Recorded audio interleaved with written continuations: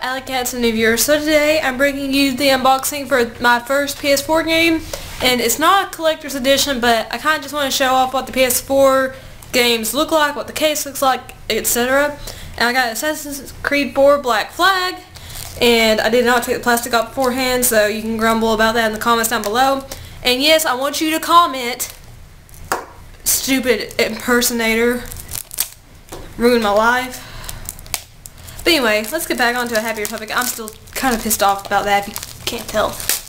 But I'm opening this bad boy up, and as you can tell, PS3 cases were clear at the top and whatever. This is blue.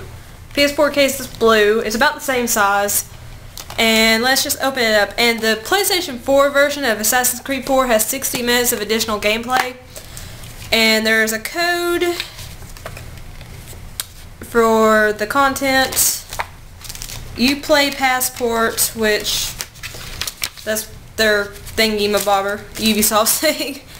And then a thing for Assassin's Creed Initiates, the definitive destination for Assassin's Creed fans. And you can access the open alpha. And they have a thing for Watch Dogs on the back, which I was actually going to get Watch Dogs instead of this, but then they pushed it back.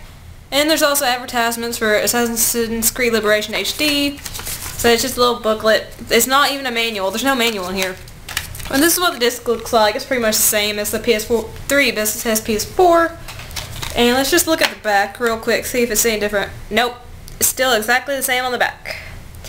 But the inside of the case is blue also, instead of the clear. So about the only difference there is between a PS3 and PS4 case is the blue on it. That's about it. They look pretty much similar. I mean, it's not that big a deal. But I just want to let y'all know, show y'all what the PS4 game case and game looks like. And I can't wait to get my PS4. And I'm so excited about it. And I can't wait to play it. And can't wait to get more games for it. And I can't wait to try this. I mean, Revelations and 3 kind of disappointed me. But hopefully 4 will be better. I mean, it's got pirates in it.